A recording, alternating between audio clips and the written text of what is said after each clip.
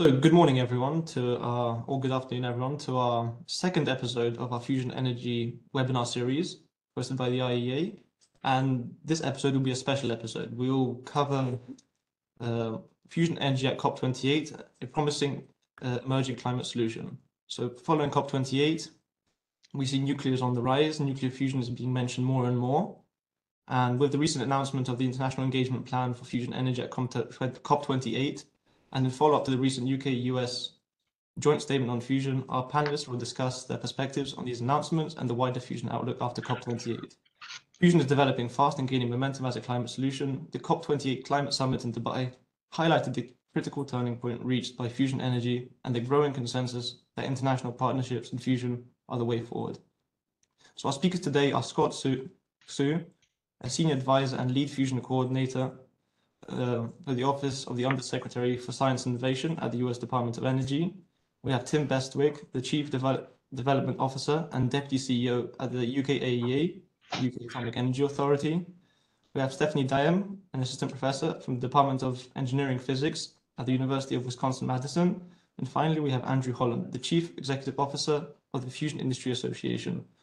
I'm your moderator, Adam Daniłowicz, and I'll be glad to host and moderate this webinar. We'll start off the presentation first with Scott from the Department of Energy, who has kindly agreed to give a high-level overview of fusion and deliver his opening remarks on the US International Engagement Plan for Fusion Energy announced at COP28. So the floor is yours, Scott. Thank you, Adam. You can hear me okay? Yes. Greetings to everyone around the world. I'm excited to participate in today's IAEA Fusion webinar. It was just a little over 2 years ago that I, along with Tim Bestwick and Andrew Holland here today, participated in the IAEA Fusion webinar Pushing for Fusion Energy in November 21. Since that time, the technical progress and growing momentum in fusion have both been remarkable. Today, I focus my remarks on the U.S. Fusion International Partnership Strategy, which was announced last week at COP28 by U.S. Special Presidential Envoy for Climate, John. Secretary Kerry captured things well when he said, "We are edging ever closer to a fusion-powered reality, and at the same time, significant scientific and engineering challenges exist. Careful thought and thoughtful policy are going to be critical to navigate this." The Biden administration has prioritized tackling the climate crisis at home and abroad, with the goal of reaching net zero emissions economy-wide by 2050. The United States is mobilizing its innovation enterprise to accelerate the next generation of clean energy technology breakthroughs to reduce greenhouse gas emissions, promote energy security and resilience, and advance economic development. The White House Net Zero Game Changers Initiative, announced in November of 2022, recognizes that while the U.S. continues to demonstrate and deploy more established technologies, we must also focus on nurturing a pipeline of emerging technologies that will make it substantially easier or cheaper to reach net zero. It is within this context that the U.S. bold decadal vision for commercial fusion energy is being pursued to set an ambitious plan for development, demonstration, and deployment of commercial fusion energy over the next decade and beyond, as part of an innovation agenda to develop clean energy solutions. Of course, the reason we are all excited about fusion is its potential to become a globally scalable clean energy source with on-demand availability, manageable risks associated with safety and radioactive waste, abundant fuel if we are successful in breeding tritium, and sustainability through high energy density and low land use. Fusion could help the world meet rapidly growing clean energy demand. Furthermore, the availability of firm energy sources like fusion better enables a diverse clean energy portfolio that lowers overall energy system cost while increasing energy security and reliability. To advance our bold decadal vision and for the eventual global deployment of fusion energy, international cooperation is essential. Our international strategy, announced at COP28 last week by Secretary Kerry, is entitled International Partnerships in a New Era of Fusion Energy Development and has 5 pillars: fusion research and development, including shared access to and development of key test facilities, growing the future global fusion marketplace, including supply chains, promoting the alignment of regulatory frameworks, fostering a diverse global workforce pipeline, and finally, strong public engagement on fusion energy. Placing research and development first is intentional. Science is the backbone of the current and future fusion enterprise. Continued progress toward realizing commercial fusion energy relies on efforts to work together across nations to accelerate scientific progress. Continued emphasis and cooperation among countries, across public and private stakeholders, through enabling access to or shared development of key infrastructure, and by leveraging international projects like ITER, is central to bridge the significant science and technology gaps ahead of a fusion future. As we work to address the science and technology gaps, we need to simultaneously foster a broader enabling environment for commercial fusion energy. This includes growing the global fusion marketplace by facilitating fusion's market entry and building engagements with relevant stakeholders to identify supporting technologies, manufacturing capabilities, and current and anticipated global supply chains for global fusion deployment. Our strategy also includes encouraging coordination with global partners to enhance dialogue on technical and policy issues to support the alignment of regulatory and export control frameworks for fusion. The fusion timeline presents an opportunity to intensify needed efforts across educational and professional levels and relevant sectors to grow a diverse fusion-capable global workforce. We need robust workforce development pathways to support progress from science to prototypes to deployed technology. Opportunities to engage with partners to share educational resources and best practices that encourage talent exchanges will help grow the global fusion workforce. Lastly, just as foundational R&D comprises the first pillar, public education and engagement intentionally serves as the other bookend pillar. To facilitate eventual commercial fusion deployment, we must engage starting now with the public. Building widespread understanding and early trust will help facilitate a social license for fusion energy as a safe, responsible, and clean energy solution. Together, this plan underscores the United States' view that international cooperation and partnerships are essential to realize timely commercial fusion energy. And we look forward to and invite engagements with our existing and new international partners. Thank you, and I look forward to the discussion to follow. Thank you, Scott. Now we'll give the floor to Tim Bestwick from the UKAEA, who will give his opening remarks from the UKAEA's perspective. Thank you. Thank you, Adam, and thank you, Scott, for that very helpful introduction. As Adam said, I'm Tim Bestwick. I'm Chief Development Officer and Deputy CEO at UKAEA. It sounds like the UK Atomic Energy Authority would do all things atomic, and once upon a time we did, but now and in recent decades, we've very much focused on fusion. For the last 40 years, we've hosted JET, which I'm looking at out of the window behind my screen, and JET is now going into the coming days of doing its last science experiments, and will enter decommissioning early next year, which is a pretty significant end of an era for us and the whole community that's been using JET as a tool and an experimental facility.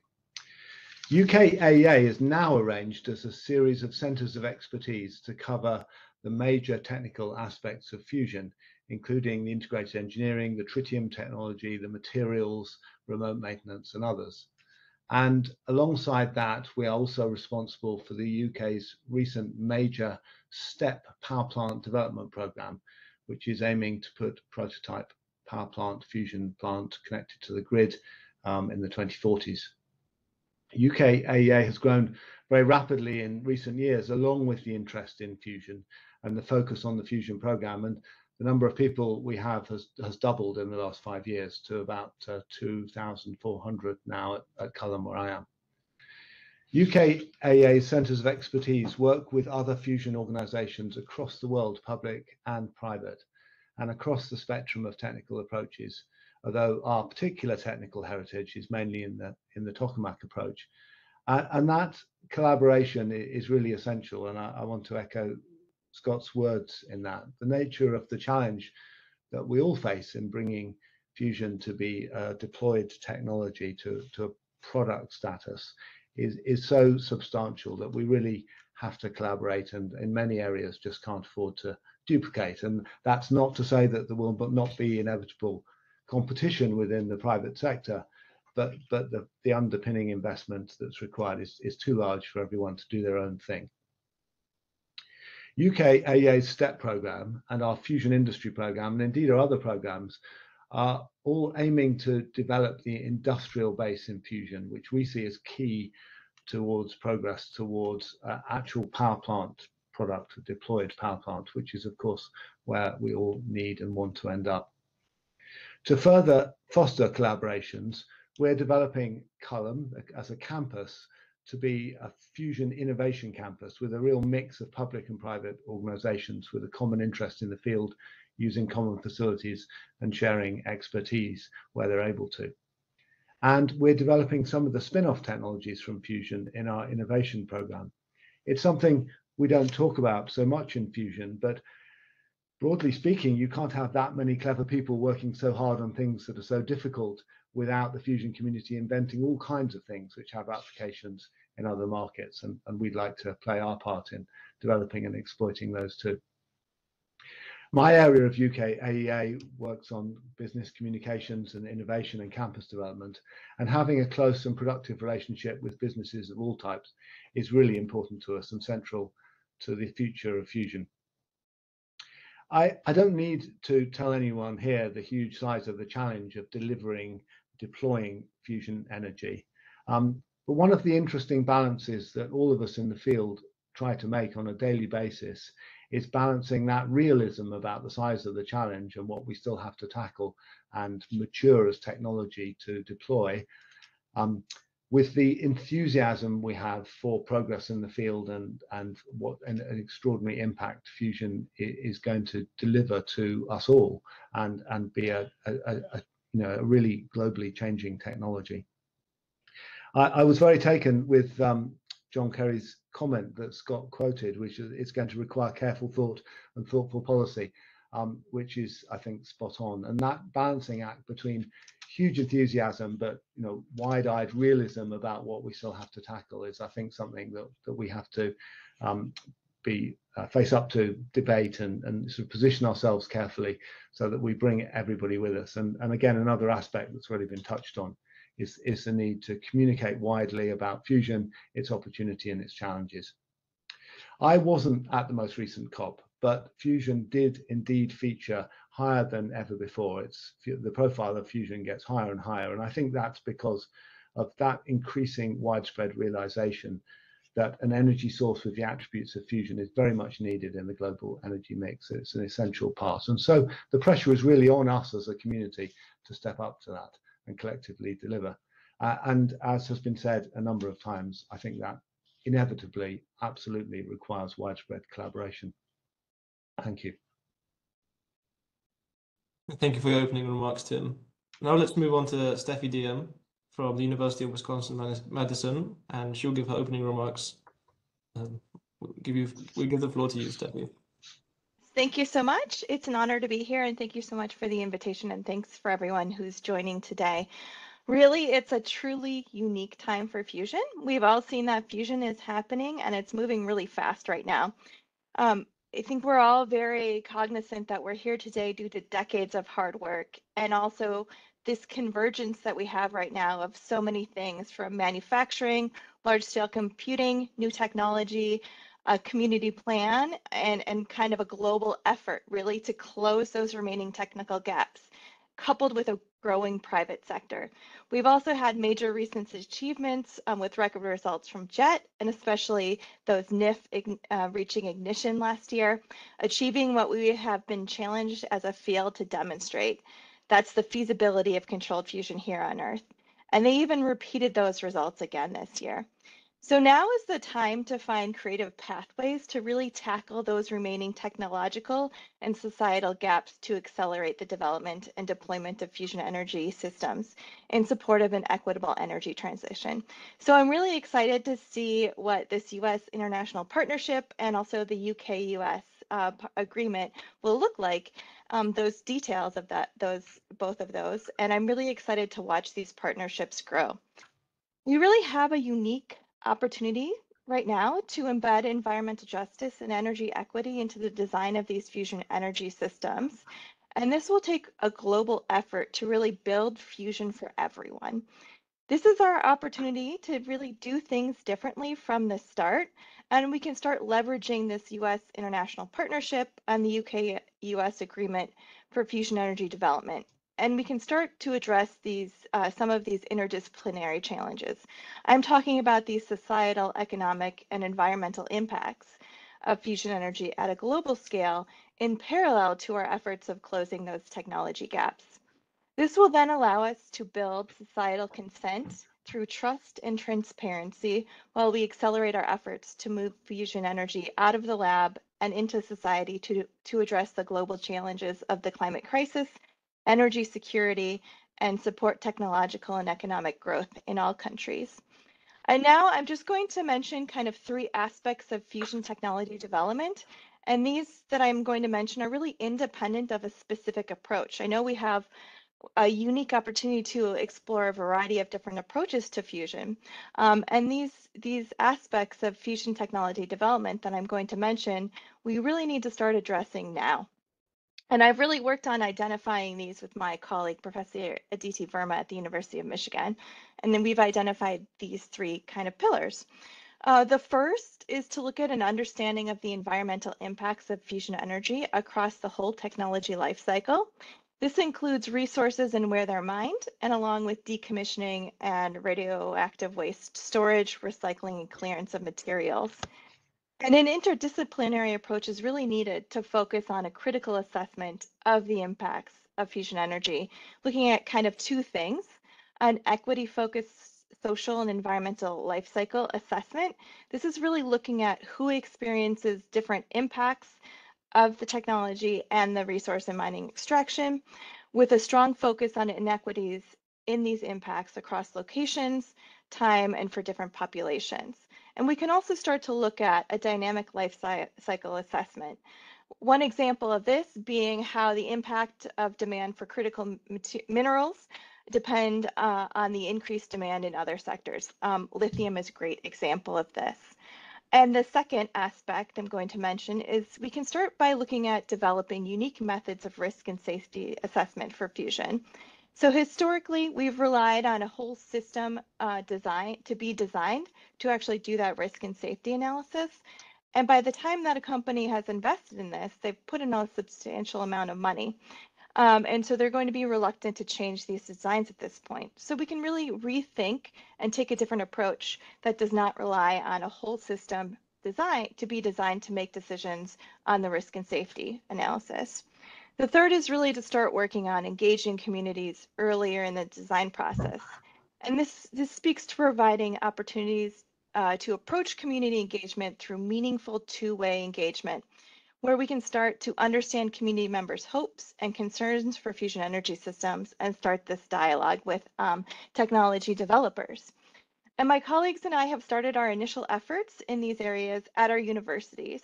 Universities are really a perfect environment for this work, as we already have experts in a lot of these areas that we can easily collaborate with. And we're also flexible enough to pivot on our approach as well.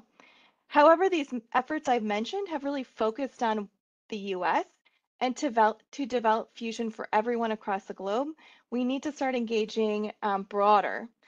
These are broader communities, broader fusion developers across the globe. So the US international partnership and the UK-US agreement can really help support efforts like this. And this information can be incorporated into these efforts to develop an international policy and standards for fusion. And the 5 areas that Scott mentioned that are involved in this US international partnership are really entwined with all those 3 aspects that I mentioned. And I just want to close with this. I mean, fusion draws a lot of us, right, to work on this. It gives us hope in a world where we have weaponized energy and energy resources and access to minerals used in energy production. And we also have an amazing challenge ahead of us to commercialize it. Commercial fusion energy systems have the potential to provide the world with carbon-free electricity among other uses. and it can really provide a way to power the next phase of humanity. And fusion is engineering at the extremes. And while there are still many challenges that lie ahead for fusion, I think we all see that the potential benefits are huge. And I'm really excited to see more details and how these international efforts will be coordinated as we continue to push innovation and drive towards a cleaner, more sustainable, and equitable future. And thank you so much. Thank you, Steffi, for the excellent points raised in your opening remarks. I'm sure we'll have a chance to discuss in the wider discussion later about all the points made. And now we'll give the floor to Andrew Holland, the CEO of the Fusion Industry Association, to give his opening remarks. I'll give the floor to you. And it's always a challenge to go last when everybody has already said so many great and important things. So in my talk here, I'm going to give a brief overview of the state of the private fusion industry, our goals, our timing, the size, and our growth. And then I'm going to switch gears a little bit, especially after COP, to talk a bit about the international sphere and how international collaboration can support and grow and what we can do. And then I'll get off the stage and look forward to our discussion and questions. So I am the CEO of the Fusion Industry Association. We represent the emerging private fusion energy industry. We have 38 members that range in size from, over 600 employees and billions of dollars in private investment down to companies that are 2 or 3 people and have raised a couple of $100,000 literally working in a garage. But what they all share is a plan for commercialization and that they have convinced investors to invest in fusion. It is a stark and kind of amazing growth that we've seen. The FIA, Scott mentioned that we did one of these IAEA webinars 2 years ago. At that point, we were only 6 months old as an independent association. The FIA has grown since we started from 24 members to 38 members, and that growth it's not just purely linear. We've seen significant, some have left, some have come, as you'd expect in a startup economy. We now have over $6.2 billion invested in private fusion companies around the world. In the last year, we have seen 13 new fusion companies either emerge from stealth mode or startup, or in some way, we identified them as new. So there is significant growth. We've seen in the last 2 years from about the time that we did this last meeting that Scott mentioned, we've seen over 4 billion of that $6.2 billion in private investment come. So it's an accelerating curve, accelerating time frame. And so the question that is begged is, why is this happening? What is going on that is indicating that fusion is moving from the public sector, represented here by Scott and Tim, and the universities represented by Steffi, and moving into the private sector? Why is this suddenly happening now? Well, what we think is it's a combination of supply and demand. Supply being basically fusion is ready. Steffi mentioned the NIF breakthrough, and Tim mentioned JET. The major announcements of the DT campaign at JET a couple of years ago really indicated another waypoint on this pathway towards fusion energy. We are confident enough that it will work. When we build these next machines, they will work. We are confident of that because we have all of this demonstrated scientific growth over time. There has been continuous progress over the last 30, 40, 50 years towards these breakthroughs. This is not just science doesn't happen just in the light bulb moment that, oh my God, it just happened. These are companies standing on the shoulders of giants and moving forward. So fusion is ready, and you combine that with the fact that the world needs fusion. And that was underscored at the COP, and underscored the fact that we need a new zero carbon firm source of energy. We know that renewables are growing fast. We know that solar and wind are growing as fast as they can. Combine that with battery storage, and you can go a long way towards decarbonizing your electric grid. But the fact is that in developed economies, electricity is only a third of the total emissions. So you have to figure out other ways to do that. And also, as you get closer to 100% renewables, you start to have significant problems with your grid. So you need a firm source of energy. Scott mentioned this. Fusion can provide that, and investors are looking at that now. And so investors see this. There's a demand signal from the large companies who will be the buyers of this. I'd note that for the first time this year, we have a power purchase agreement for fusion energy. Microsoft has contracted with Helion Energy, one of our leading companies, to purchase 50 megawatts of fusion electricity in 2028. This is a significant and accelerated time frame, and it signals that there is a need for this, and this is a climate solution that businesses want, and increasingly that that we need for international politics, international global affairs. Nothing has driven the need for energy, for clean energy and fusion energy in particular, more than events over these last 2 years, in particular the Russian invasion of Ukraine, which is very clear would not have happened had there not been energy geopolitics happen. And so fusion has risen to the top as something that can provide that always on and always available source of energy. Our companies are confident that we can meet there. We are very aware that fusion is hard, fusion is challenging. There's still a lot of science left to be done, a lot of open science that we have to get to.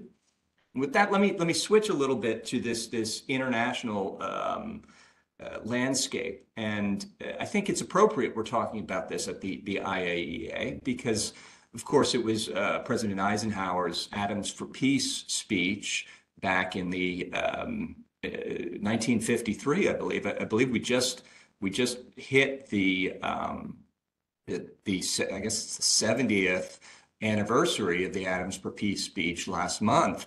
And that led to the creation of the IAEA, the ability to, internationalize and build a peaceful use of atomic energy. Now and fusion, of course, the IAEA was the place where in the late 1950s, the United States and the Soviet Union and the UK agreed to basically open the books on fusion science and start to share internationally the science that was being done and the work that was being done. And of course, we had the Fusion Energy Conference in London just in October.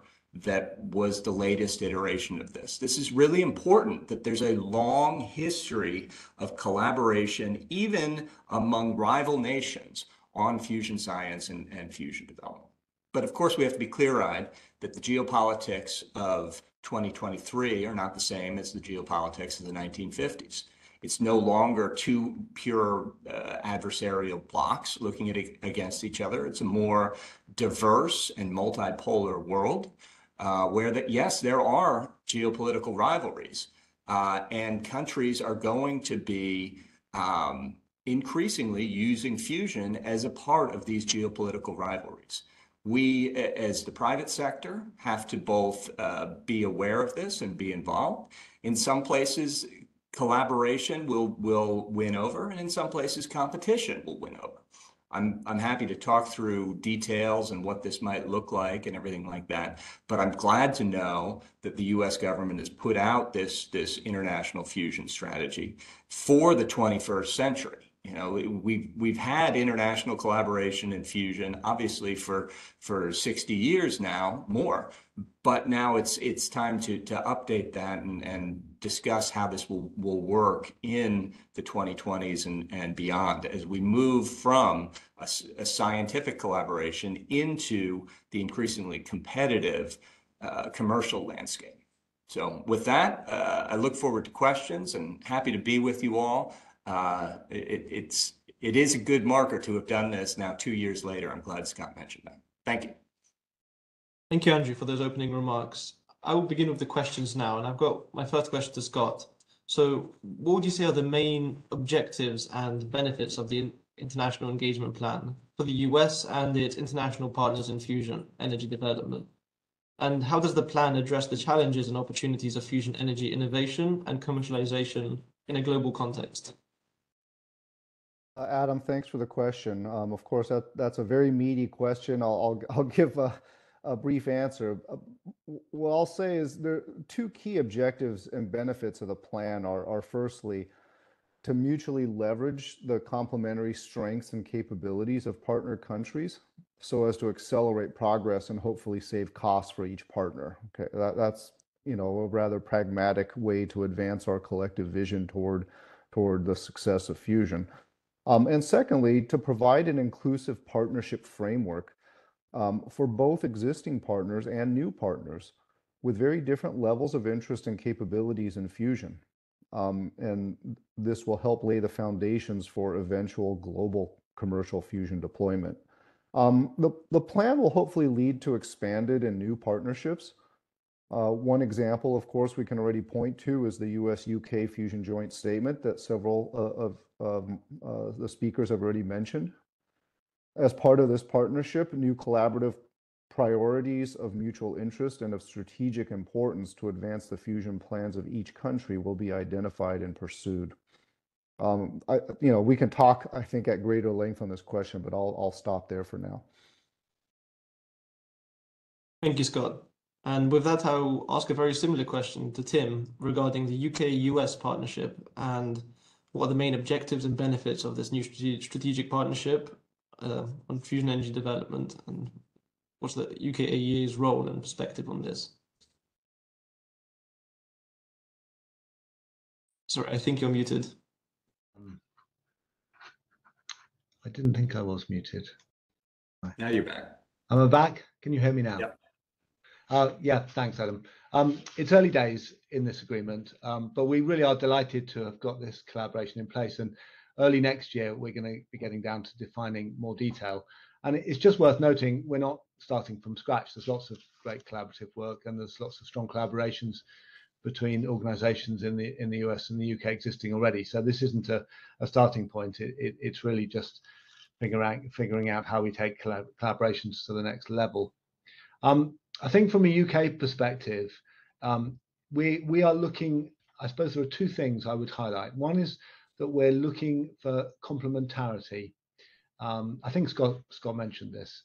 The public sector fusion program is taxpayer funded. The taxpayer quite reasonably expects the best value for their tax dollar, and they don't want us to duplicate what might be done elsewhere and we could benefit from. So it just seems obvious to start by collaborating on things like expensive test facilities.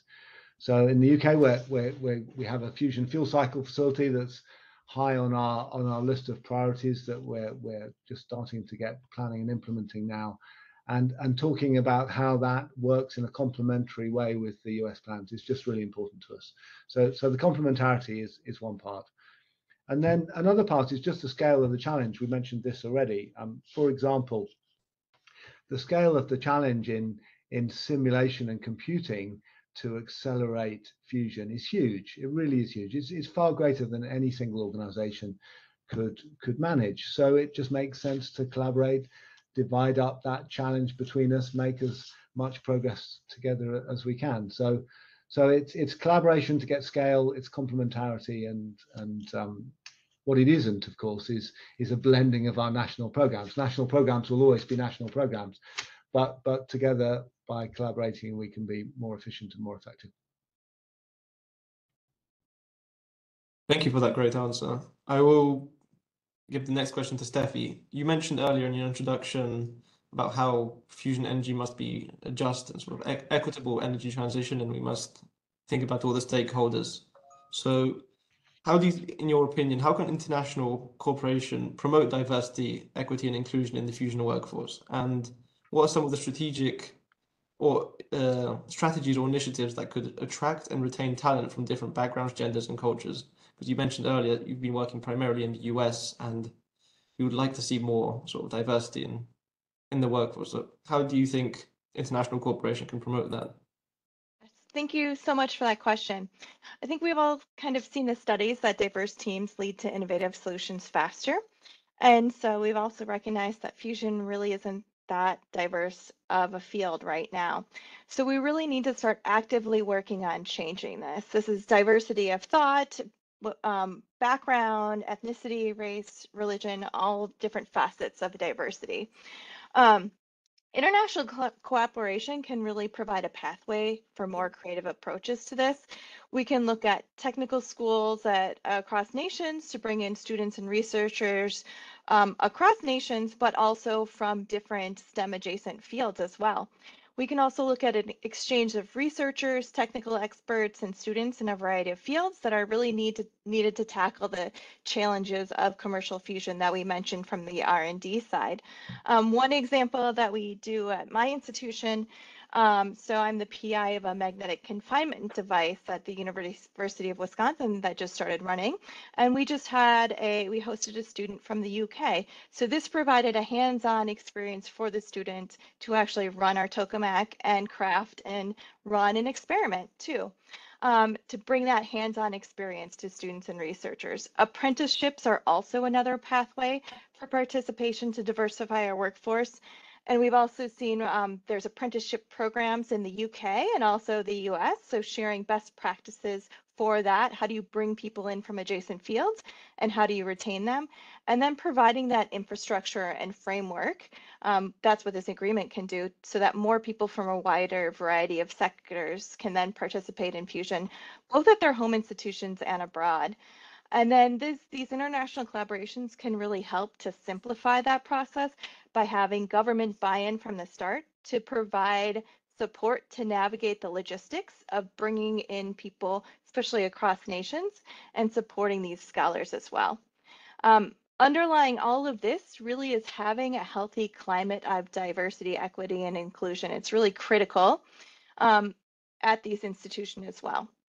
So this focuses, we need to start focusing on how do we improve these climates in our workforces? And we all really need to make a commitment to take immediate actions towards this. Some things that we can look at doing is sharing best evidence-based practices on this, on how do we work with subject matter experts in diversity, equity, inclusion, and accessibility to advise our communities globally to develop assessment tools along the way. So we're making sure that we're incorporating evidence-based practices and making sure that we're having progress in these areas. We can implement new and updated policies and codes of conduct to encourage inclusion and a sense of belonging for everyone. And then also incorporate the consideration and promotion of healthy climate efforts as an integral aspect of the review process if we're looking at our institution as well. And then also, we can benefit from sharing what works in each other's countries. So one example I'll use from DOE in the US is the Renew program. In particular, there's a funded Pathways to Fusion Collaborative Center that the Princeton Plasma Physics Laboratory is the lead institution of. And they're building a collaborative center that's aimed at supporting efforts to bring in more underserved communities into plasma science and fusion energy field, and then to support these institutions as well, to provide a framework of support structure that helps you with the retention aspect of this. And the group is also engaging with subject matter experts to develop best practices to do this work. And also, again, I'll mention student exchange programs can be great, and those apprenticeship programs that I mentioned as well. Yeah, thanks. Thank you, Steffi. My next question will be on public-private partnerships. I will begin with Andrew, but I will welcome all of you to also follow up on that point because I think it's an important point. So, what public-private partnerships should look like to de-risk deployment of fusion power plants, and how can public-private partnerships help overcome technical, regulatory, and market barriers to fusion energy deployment? So I'll give the floor to you, Andrew, then I welcome all of you to follow up on this point. Yeah, of course, public-private partnerships are critical here. This is, private companies, like I said, are building proof of concept machines right now that will prove their technology can be relevant in a commercial context. And then they'll move to building pilot plants. There's a lot of open and difficult challenges remaining in that span of going from proof of concept machine to a pilot plant. And so having access to the through public-private partnerships, having access to the really incredible research and scientific understanding within national government programs is, it's critical to accelerating this. Companies, of course, could try and replicate this all internally. That's one way of going, but it's not. We've talked about efficiency and such here. And, after all, what are national programs for other than to ultimately build pilot plants? And if private companies are building pilot plants, we should be able to partner with these national governments to push that forward. So this is critical. Every government's going to do it in its own way. Every government, the culture of public-private partnerships and the legal institutions is different in every country, in every government. And so the FIA is active in many of these places around the world to talk about the importance and the need for public-private partnerships, to show that our companies are building towards pilot plants and will be the ones that commercialize fusion energy. I think this is an important thing. Of course, it's different. The markets are different in different places around the world. Energy markets are different, and some are more dominated by government firms, and some are more dominated by the private sector. But we think there's an inherent efficiency in having the private sector, the ones who will be, building commercial power plants. After all, that's what we're here for, is to build power plants that will sell power. It's efficient to have the private sector be the ones to do that, and so that's why it's important. Public-private partnerships that include government dollars or government funding, pounds, dollars, euros, yen, won, whatever, are important to accelerating this as well. It's but actually the critical part is access to the expertise within the national programs and facilitating that and doing it at a speed that is relevant to the climate crisis, that is relevant to the energy security crisis. We can't continue to just run at the speed of bureaucracy. We have to run at the speed of business. And I think that's why, our companies are adding that urgency to this. Fusion is so important that we can't just wait. We have to get moving and get on it. So we think that's the most important thing. Let's get to work and let's get it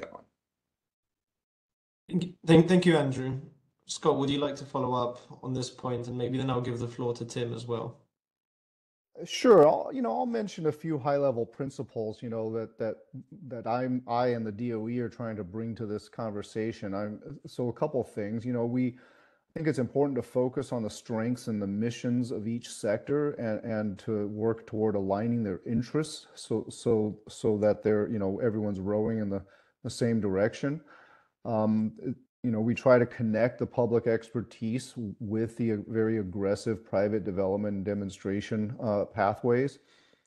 It's important because PPPs bring in inherently market signals, and this ensures that applied R&D activities in the public sector are focused on solutions with commercial pathways. Public programs can catalyze greater private investments and efforts, and that's a central pillar of the milestone-based fusion development program that was launched by the Fusion Energy Sciences program last year. And also, there are thoughts on how to leverage private facilities to advance public sector scientific research. The DOE has been approached by multiple private fusion companies, who are interested in finding ways to leverage the facilities they have built for public sector science. But as Andrew says, there's a lot of learning involved and growing pains involved. I think from a policy perspective, we have a good feel for what programs like the Milestone Program are aiming to achieve and what new public-private partnerships might aim to achieve, for example, in delivery of test facilities. But this is new, and we do look at precedents like the NASA COTS program, and I think a lot of people understand that such programs have existed. But it's still hard to find, the people where the rubber hits the road in implementing these programs because they're still used to, programs and contracting ways in typical government funded programs. So we're working through that. I'm still, very hopeful that the Milestone Program will continue and get off the ground successfully. So I'll pause there. I'll end there. Just a quick follow-up for our audience. Would you be able to briefly explain what the Milestone Program is and what are its objectives? Yeah, thank you. And sorry I didn't do that. The Milestone-Based Development Program is a centerpiece of our bold decadal vision. It is private sector led, but with strong public partnerships encouraged to realize preliminary engineering designs of a fusion pilot plant. The most aggressive companies are hoping to do that, say, within the next 5 years. This is reaching a preliminary engineering design. Maybe some of the earlier stage companies would be, taking a major step toward having a viable preliminary engineering design. So it's a 5-year program. It's not going to build the fusion pilot plant, but it's a step toward the eventual construction of a fusion pilot plant that will be private sector led. I think some unique aspects of it that we borrowed from the NASA COTS program, it is milestone-based payments, fixed support payments. So the companies sign up mutually negotiated milestones, and when the milestone is met, and these are intended to be significant critical path milestones, both on scientifically, engineering, and commercialization milestones, then the federal government would issue a payment. And the payment is for the company meeting that milestone. So it's intended to catalyze private investment. It's intended to catalyze focus on the largest critical path milestones, and it's intended to catalyze partnerships between the public and the private sector in resolving those very significant scientific challenges and engineering challenges. Thank you. Tim, would you be able to also elaborate on public-private partnerships and UKAEA's involvement in this regard? Sure. So obviously they're really important. Andrew and Scott have said lots of important things about them and where we're at now. I was going to look a little bit further into the future about something that worries me and share that with everyone. So at the moment we have lots of emerging great partnerships of all kinds of different flavors between private sector fusion companies and national labs and other institutions that are getting going. And I don't want to sound complacent because they have to all bear fruit, but there's lots of great stuff happening. I think that once we've really fully established our confidence that fusion will work and we're kind of there or thereabouts, a lot of our attention is going to turn to actually getting the technology to the point where it's deployable, it's a product, it's built at the right price, it's reliable, it's schedulable, it just has the attributes of a commercial product. And I think getting from pilot plant stage to that stage is something that's certainly worrying me at the moment. And I think the reason I mention that in this context is that's going to need another kind of tranche of public-private partnerships that aren't really there yet, because we're going to have to, I say we, the larger we, the global fusion community, is going to have to involve the kind of giant engineering companies who really know how to take product through to a really mature technology that can just be deployed, because there is kind of no point in doing fusion if it's always going to be this scientific niche. It has to be deployed widely and make a difference to global energy production, and to do that it has to be a mature product technology, and to do that is going to need super large scale resources. That's going to need the right kind of organizations in it. It also is almost certainly going to need large scale government support in some form or other to make that happen. So I think that's the kind of flavor of the next wave of public-private partnerships that will be needed to make a difference to the deployment of fusion. Thank you. I have another question regarding the US strategy and the UK-US partnership, and that's there are some overlap between these announcements, such as research and development, workforce development plans. So what are the possible areas of research and development that can be pursued in concert and together? What are the best areas of collaboration, in your opinion? So I'll give the floor to Scott and Tim, and then I think Andrew Holland could follow up from a private sector perspective, and Steffi from how university and academia can help in this. Thank you, Adam. Well, so firstly, the overlap between the U.S. strategy and the U.S.-UK partnership is not an accident. The U.S.-UK partnership was the first joint statement issued, and it was, at least from the U.S. side, we based it very much on the international strategy, which at the time was not yet unveiled. In terms of areas of overlap, yeah, I mean, so first of all, there are so many R&D opportunities that there's certainly no shortage of options, and Tim already mentioned many of them, and we're wholeheartedly in agreement there in terms, especially from the U.S. perspective, areas in fuel cycle and materials, and especially test facilities. So resonate with those examples.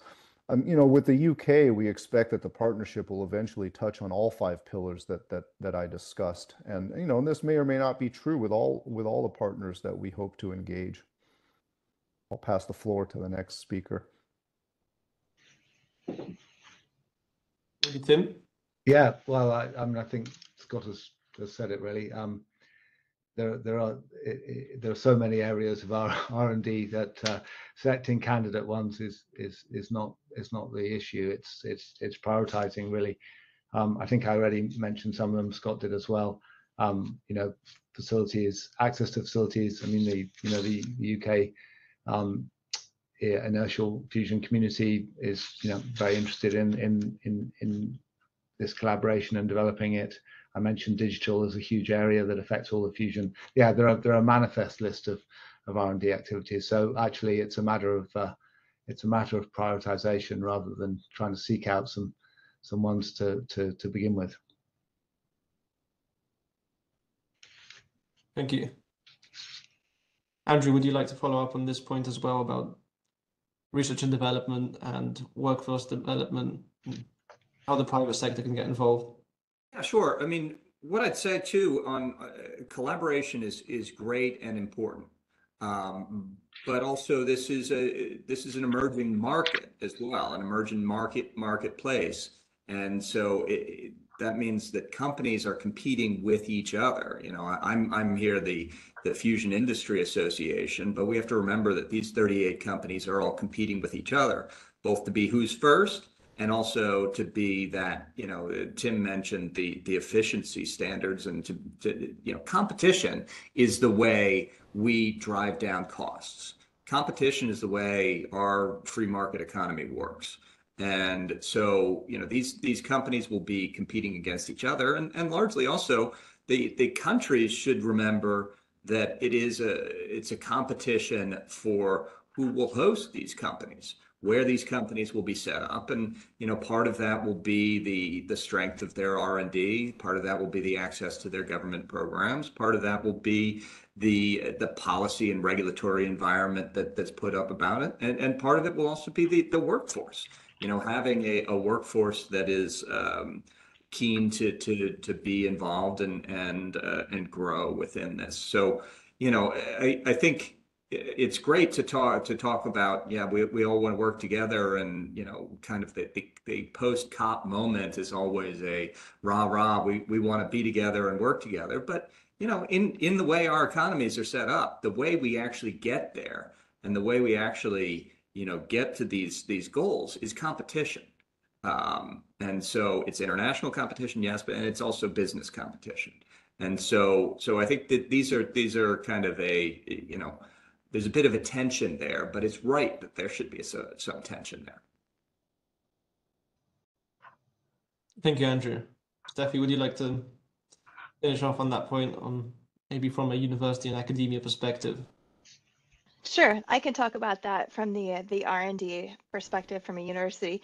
I mean, we offer unique hands-on experiences where people can actually go and run the experiments. They can modify the experiments. That is very unique and not really available most places. We also have that interdisciplinary research that's available that I mentioned in my opening statement. And then the flexibility to really pivot and tackle challenges as they arrive. The other thing we can do at universities is look at the early stages of innovation and really get that fundamental understanding of the physics and the technology as we develop it. And then we can work on developing models and understanding how the technology would scale up. And that's one of the drivers of the experiment that I run is, how do you think about innovative ways to start up future fusion power plants through game-changing technology? You can test a different variety of different models and technology to see what works and what doesn't work, and develop it and scale it up. And then also the last thing I want to bring up too is, because of these early stages of innovation and understanding, many private companies have actually spun out of universities too. So they're all kind of tied together, and they really drive, as Andrew mentioned, that competition too, because there's so many ideas that we're coming up with and then moving forward. Some will move forward, some will combine, and it will change. Yeah, thanks. Thank you very much. I'll ask one more question now that we're nearing the end of the webinar, and then we'll finish off with some closing remarks. So, to all of you, as you have all quite public-facing roles, in your opinion, how can we engage with different stakeholders, such as policymakers, regulators, industry leaders, academia, media, or civil society, to raise awareness and support fusion energy? In your opinion, how can we do this best? Let's start with Scott. I'll try to be brief here since we're running late on time. Yes. I would say, especially to the fusion scientists and technical folks out there, go to professional and social events outside your own sphere of comfort. That's really how I started my path from being a garden variety scientist to where I am now. Talk to and understand the perspectives of those in other professions who will impact fusion in all ways, from funding to R&D to supply chain to regulation and to the end customer. I think that in the end will be the greatest way, to start to have broader impact on this conversation. Thanks. Let's move to Tim. Of all the long things I could say in the answer, I'll just pick one simple one. I think we can do better in using common, straightforward language to describe what we do. The fusion is a little bit tribal still, and each tribe tends to use its own language. The more as a fusion community we can at least use the same language, even though many of us are doing different bits within that community, the better. So I'd say common language. Thank you. Steffi? Honesty and transparency, we can use that to build trust. We can also partner with people in other aspects of like sociology, risk communication, and public engagement and science communication to kind of to build that to effectively communicate. Get scientists and engineers to train in science communication. So I'm trained in empathy-based science communication, so I can do this work. And then really sit down and have these meaningful two-way engagements with community members.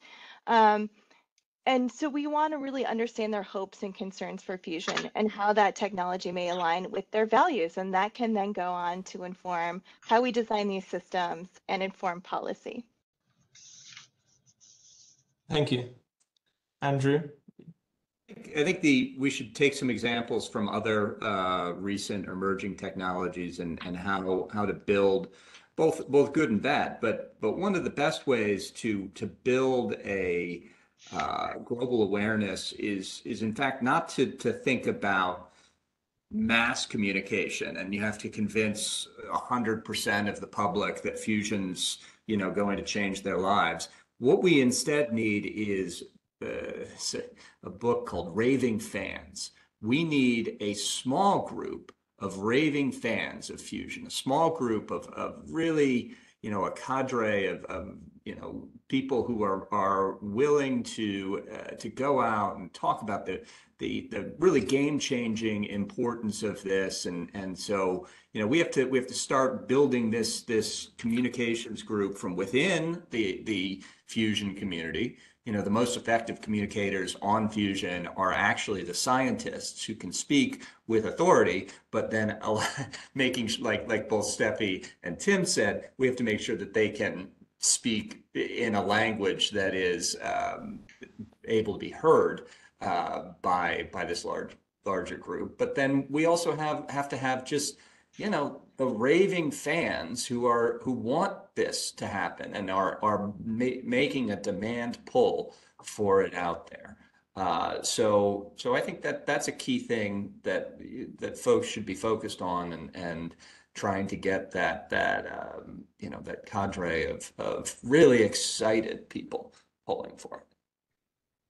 Thank you all for your exciting answers and engagement throughout this discussion. And as we have heard, international partnerships in fusion are the way forward. And the IAEA has launched an initiative called the World Fusion Energy Group, which aligns with many of the things we have heard today.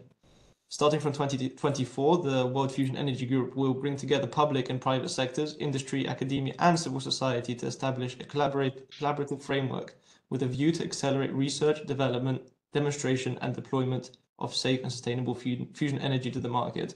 So stay tuned for this and keep engaged as we move forward. So thank you all for attending this webinar. And once again, thank you to all our speakers who have really generously given their time to discuss this important topic. And see you next year for future episodes. Thank you very much. Thank you. Yeah. Thanks all. Have a nice day.